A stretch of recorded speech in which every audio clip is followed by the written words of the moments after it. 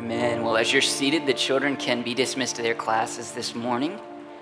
I want to invite you to open your Bibles to the book of Proverbs. We're going to be all over the book of Proverbs this morning.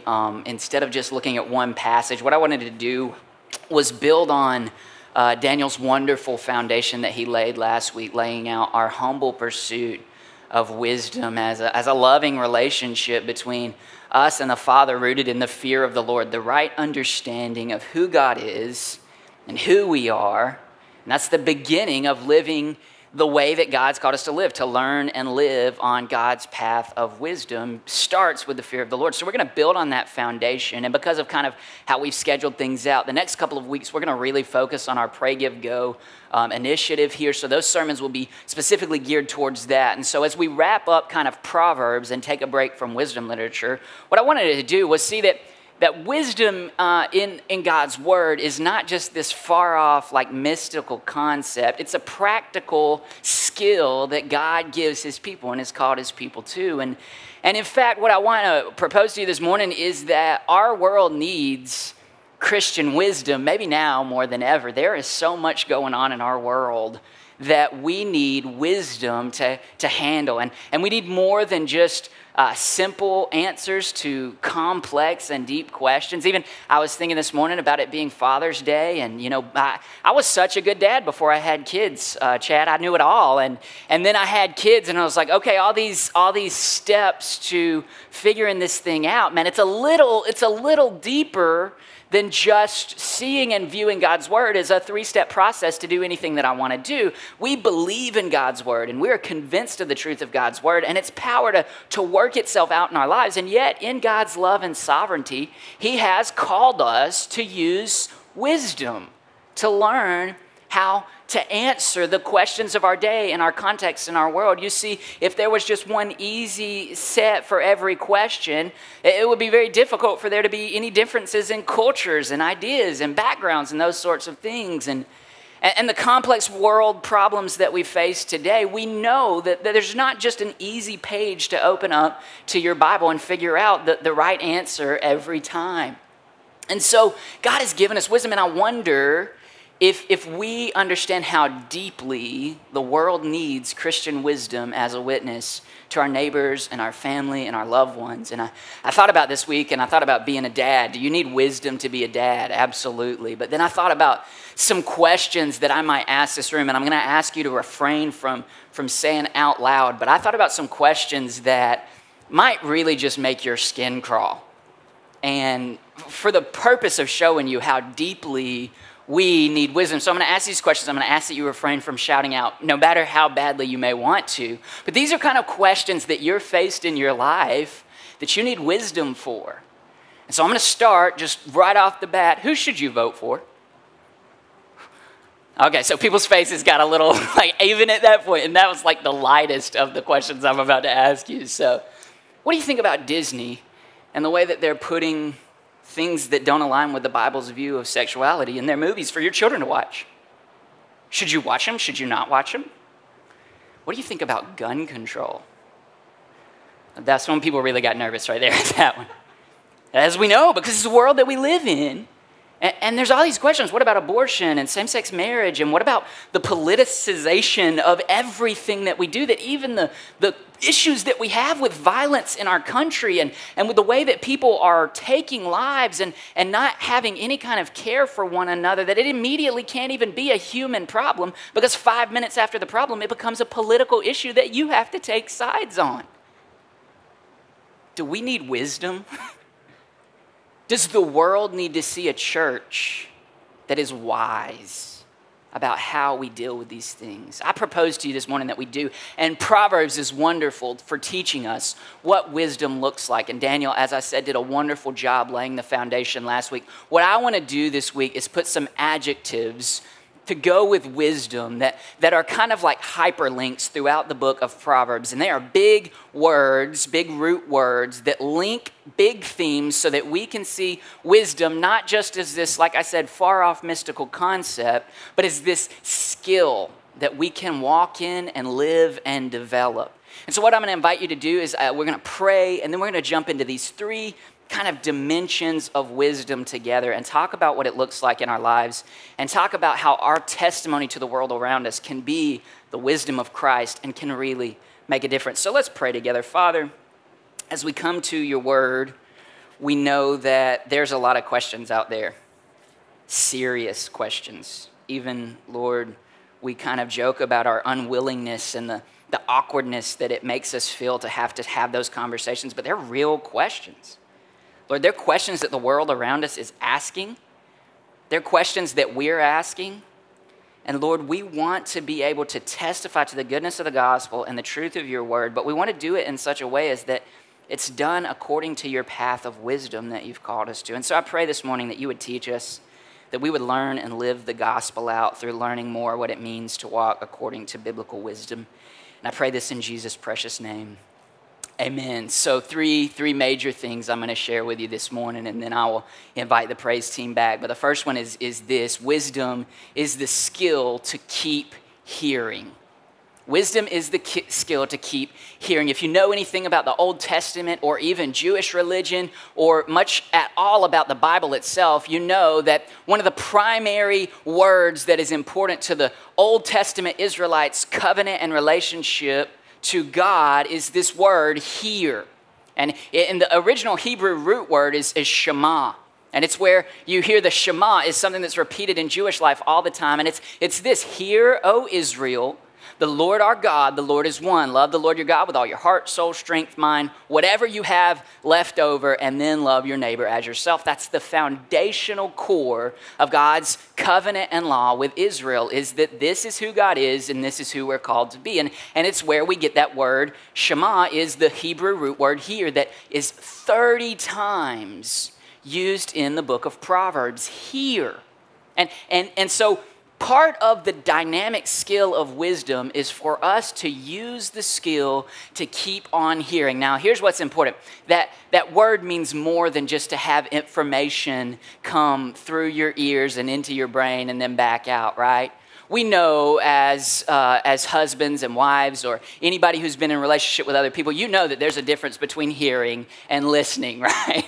Like, you may have heard your wife say something sometimes, but you may not have listened well enough to apply it. And this word hear in the book of Proverbs means much more than just to let information pass through your mind. It means to grab a hold of it.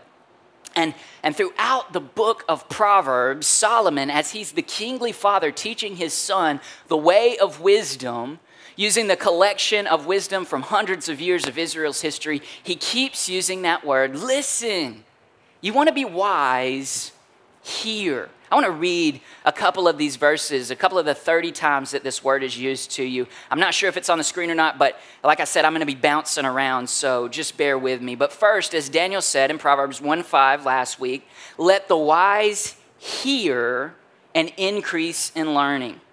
Proverbs 8:33, hear instruction and be wise. A direct link, a direct connection between your ability to hear and process and your ability to be wise.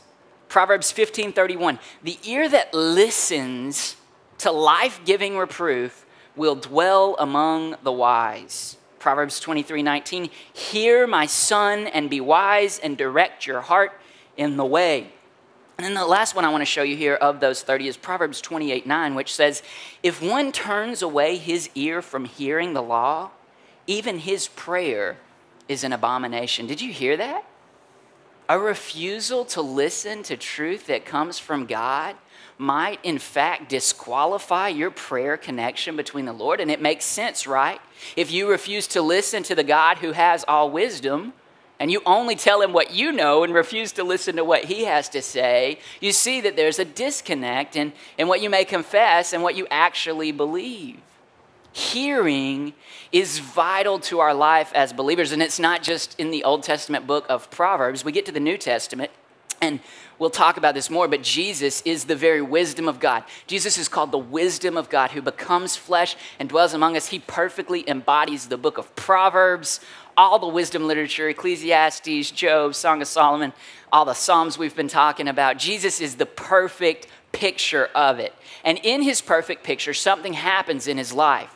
We were reading this story recently in our family worship, and it's the story of the Transfiguration, where Jesus goes on the mountain with his closest disciples, and they see Moses and Elijah, and Jesus is transfigured, his glory shone before the face. And then the Father's voice, he comes out and he says something, and what does he say? He says, "This is my Son, listen to him." Listening is the first humble listening, like Daniel said last week, is a huge key to us understanding what it means to be a disciple. One of my favorite things that Jesus does in the New Testament as he's teaching parables and tough kingdom truths and sayings and things that really divide the crowds and divide the peoples in Jesus' day, he'll finish a sermon and he'll say, "Let anyone who has ears hear." What is Jesus doing? Does he not know that everybody there heard what he said on his Sermon on the Mount? Is he saying, "Oh, you need to be better listening, put your phone down," or whatever? No, like they didn't have phones, obviously. But he's not saying you need to pay a little. He's saying there's a difference between the spiritual ability to hear someone's words and the gift that comes from God to truly have your ear turned to the heart of God and hear what Jesus is saying. Now, the disciples didn't always get it, right? Often in the New Testament, Jesus would say something, and then he would say, "Hey, let anybody who has ears, let them hear." And then you see in just a few verses, the disciples are like, "By the way, Jesus, we don't understand what you're talking about. Can you help us out? We don't really get it." And yet, what's the key to their discipleship? They keep on hearing. In fact, as we sang "None But Jesus," like I have no one else, there's a time in which Jesus says some things that everybody else runs away. And his disciples, Jesus looks at his disciples, he's like, "Are you going to leave too?" And they say, like, "Where else are we going to go? We believe, even if we can't grasp in this moment everything that you're teaching us, we believe that we're called to keep listening to you. And keep listening to you, and keep listening to you." And so what Daniel was saying last week is so huge to our understanding of what it actually means to be wise. Are we able to listen to the voice of the Lord in a spirit of humility? Part of, I believe, our issue in failing to be a wise church and failing to be wise believers is that we believe we've heard it all. We've heard all the podcasts. We've heard all the sermons. We've heard all what people might say to us in a small group or in one-on-one coffee counseling and those sorts of things. And we've convinced ourselves that I don't need to listen anymore because I've heard it all. Well, Proverbs says you want to be wise, you better learn to keep hearing and keep hearing and keep listening and keep listening. This lifelong pursuit of wisdom is a lifelong exercise in hearing from God. So, number one, wisdom is the skill to keep hearing, but then added to that skill is the skill to keep understanding. And this is where it's important for us to understand because discipleship is progressive. There are times when we say, "Jesus, I don't understand what you're saying, but I want to keep listening. I want to keep hearing. I want to keep following." And the reason we do that is we believe that Jesus' wisdom leads us from just hearing into greater understanding. Throughout the book of Proverbs, what the author of Proverbs does is he uses this term that's translated understanding or perceiving or even sometimes like the intelligence of the heart to explain to us that wisdom is not void of knowledge, but it is more than just head knowledge. It is the ability to really process and chew on what you've heard, what you've seen, and to really understand. Let me show you in the text. It's important for us to see God's word speak here, but Proverbs 2, 4 and 5 says this: "If you seek it," speaking of wisdom, "like silver, and search for it as hidden treasures, then you will understand the fear of the Lord and find the knowledge of God." It's not a perpetual ignorance that God calls us to. We're called to be understanding. Proverbs 17:24, same root word, but this time it's translated discerning. The discerning or understanding sets their face toward wisdom, but the eyes of the fool are on the ends of the earth. Proverbs 18:15, the intelligent heart acquires knowledge. The ear of the wise seeks knowledge. Same root word there that's translated this time, the intelligent heart. And then finally, Proverbs 28:5, evil men do not understand justice, but those who seek the Lord understand it completely. This word is important for us to understand what the author of Proverbs is trying to do and teach us what it means to be wise. We're called to move just from the information that we might store into our head, and we're called to be able to process that, to understand it, to perceive it, to see it for what it is, and then to let it work itself out in our everyday lives. And so as much as the church, sometimes we fail to be wise because we fail to be right-hearing disciples. Sometimes we fail because we haven't really understood, kind of tongue-in-cheek there, we haven't really understood what it means to understand. In many ways, what we've done is we've elevated head knowledge. We've elevated really how much quantity of information you know about God or theology of these things. And so what we say maturity looks like and growth looks like and discipleship looks like is all about how the quantity of information that you can obtain. The problem is not with the information itself, it's that all that information is screaming to us that this information is no good if it's not understood and applied. And yet we have so much of the church where people come to ask those hard questions that we asked this morning, and our answers are like, let me go back into the wealth of knowledge, and yet knowledge that doesn't understand. You say, where are you going with this, Jesus? Let me help you with this. One of Jesus's biggest issues with the religious leaders of his day was that it wasn't that they didn't have all the knowledge. It's that they didn't seem to be able to process it through a spiritual heart and apply it to what true and really following the Lord looked like. And so kind of to connect this to the New Testament, this idea in John chapter 3, you guys remember John 3, it's one of the most famous books, chapters in the whole Bible. It's where we get John 3:16, huge. But before we get to John 3:16, Jesus is having this conversation with this guy named Nicodemus. And we're told that Nicodemus is a teacher. He is a leader of the people of Israel. He has the head knowledge, right? He's been affirmed as a leader of the people. If people are asking these hard questions of life, they're asking it to Nicodemus. And Nicodemus comes to Jesus in the dark, kind of stealth mode. And he says, Jesus, we know. He says, we know in our head that you are from God. We know because you couldn't do all this stuff. Let's be honest. You couldn't do all this stuff if you weren't from God. And I love what Jesus does because Jesus, Jesus is always just super polite and kind and like, well, thank you for that, Nicodemus. No. He's like, Nicodemus, it seems like you want to get into the kingdom. But for you to get in the kingdom, you need to be born again. And this perplexes Nicodemus. Jesus says you need to be born of the Spirit and you need God to do something in your life and your heart that you can't do on your own. That's the only way to see the kingdom. And Nicodemus is like, how can a grown man go back into his mother and be born again? And Jesus says maybe one of the funniest things in all of the New Testament. It may not be funny to us, but I think I live with people who love sarcasm. And so if you read it through the lens of sarcasm, it's a little funny because Jesus looks at Nicodemus and says, are you a teacher of the law? And like when you see what Jesus is doing, he's saying, you're a teacher, Nicodemus? And this is exactly what it says in our English translations. You're a teacher of the law, but you don't understand. It's the word that Jesus uses. It says, Nicodemus, you have all the power, position, you can have all the theology, all the training, but there's something that you miss. You miss what it means to process and understand the heart of the Lord through the lens of who I am. And if you want to get into the kingdom, that's the only way to do it. You need understanding.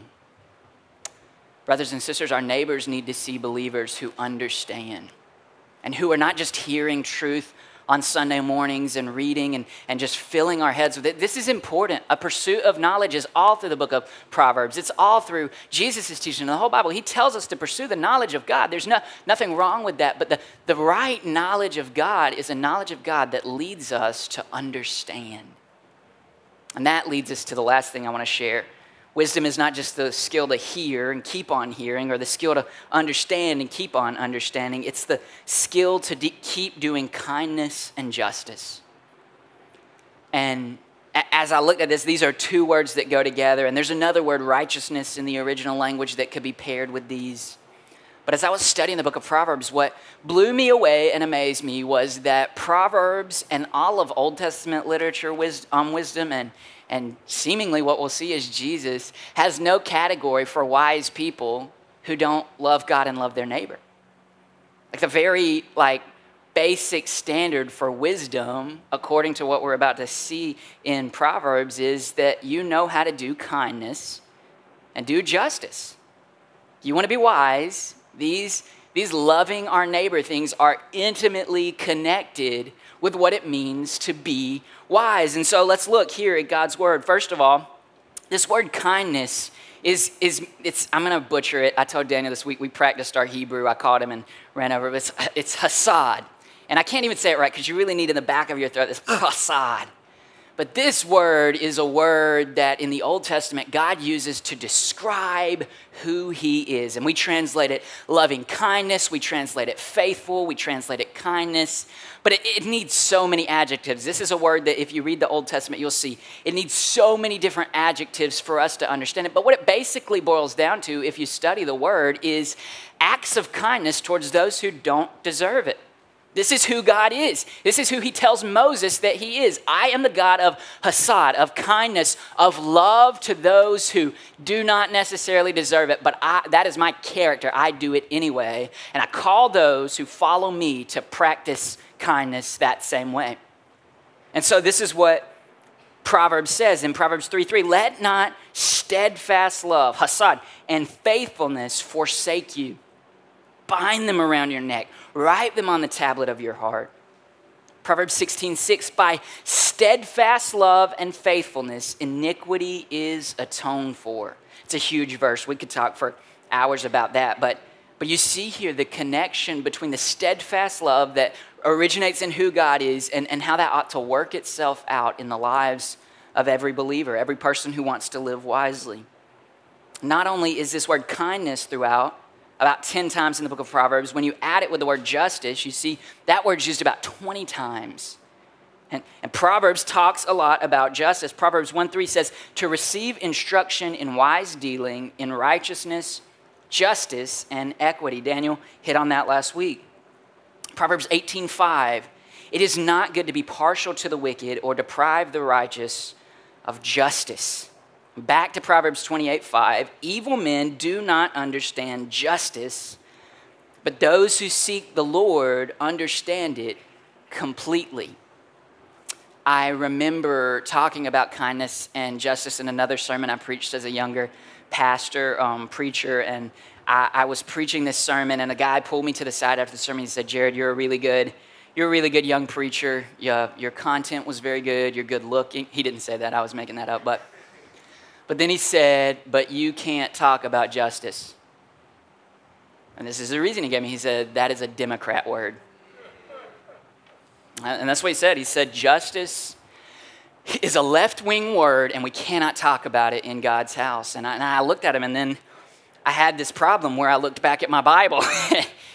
and the very core of who God is this word, to make right decision. Now, let me say this. That justice may have been just as triggering as any of those questions that we ordered before. But Proverbs says, evil men do not understand justice. So we should not be surprised that the world can't get its hands on what true and real justice really means. We should be surprised by that. Left, right, wherever, the world's not going to come up with the right answer. But look at the rest of what it says. But those who seek the Lord understand it completely. And yet, it seems like in our churches where we're full of head knowledge and full of the ability to define and look at all these words and see how many times the word justice is used in the Old Testament and the New Testament, it seems like so often what gets thrown at the church is you say you know so much about God, and yet you seem to know so little about loving your neighbor and about passionately doing this kind of kindness that's more than just Southern hospitality. It's more than just holding the door open for people. It is a kindness towards those who can't pay it back. That is who God is. And if you're in this room this morning and if you're in Christ, God has done hasad to you. He has given you a kindness that you did not deserve and you cannot pay back. And he calls you to follow in his footsteps. And as Christians, the cross is the reason that those who follow the Lord understand justice completely. When you get to the New Testament, the cross is the reason that statement can be so true in the Bible, that those who follow Jesus ought to understand justice, because we understand that the justice we deserve, Jesus took on the cross and instead gave us grace, kindness, and mercy. And yet he calls us to go and sin no more, and to love our neighbor, and to care for the poor, to care for the widow and the orphan, and to continue doing those things. And so here's what I want to share with you this morning. We're not talking about works salvation. We're not talking, what we're talking about is if you begin where Daniel told us to begin last week, with the fear of the Lord, understanding who God is, who we are, and understanding what that relationship ought to look like in Christ. If that's where we start, then Jesus gives us the gift of his Spirit and his wisdom, and he calls us to reflect his character. And so what that means is we're not doing kindness and justice and seeking that because we're earning our favor with God. We're doing that because we believe that this is what God has done for us, and the wise way to live life according to God's word, which is a testimony to God's character, God's personhood, that we are called to be people who love kindness, walk humbly with our God, and do justice. Now, obviously, wisdom tells us that's going to look different in our different lives, and that we can, even as believers, have wise disagreements about what justice ought to look like. But what we cannot do is excuse ourselves for something that the Bible calls us to do just because it might have been hijacked by the culture. Instead, we're called to say, hey, by the way, the God who created kindness and justice, he gets to define what kindness and justice is. And he calls us to walk on that path. And so I want to invite the praise team back, but here's where I kind of want to wrap all this up. We need the skill to hear and keep on hearing and understand and keep on understanding, but we need to develop and work on the skill to keep doing kindness and loving mercy. And it's vital. Here's what happens in the New Testament. I want to wrap it up back with the person who exhibits the wisest counsel and wisdom that can ever go. Jesus keeps running into people who claim to be wise according to the scriptures. They claim to be wise according to the Old Testament. No, we know the law. Our father is David. We have the market cornered on what it means to be wise. And this is what Jesus says about the people who filled their lives with head knowledge but cannot love their neighbor. Matthew 23:23, Jesus says, "Woe to you, scribes and Pharisees, you hypocrites, for you tithe mint and dill and cumin, and you have neglected the weightier matters of the law, justice and mercy and faithfulness. These you ought to have done without neglecting the others." What we talk a lot about at Tapestry is a balanced understanding of who God is and what the gospel means for our lives. There's so much testimony out in the world right now of an unbalanced gospel, of those who want to be hearers only and fill their heads with knowledge but never let it practically impact their lives. And on the flip side, those who want to just do, but they want to be void of real foundational knowledge of who God is and how he's called us to live out his word. My challenge to us to Tapestry is that we would live the wise balance of recognizing both the truth and grace in Jesus Christ. That we would recognize the wise balance of both being able to say, we are people who love God's word.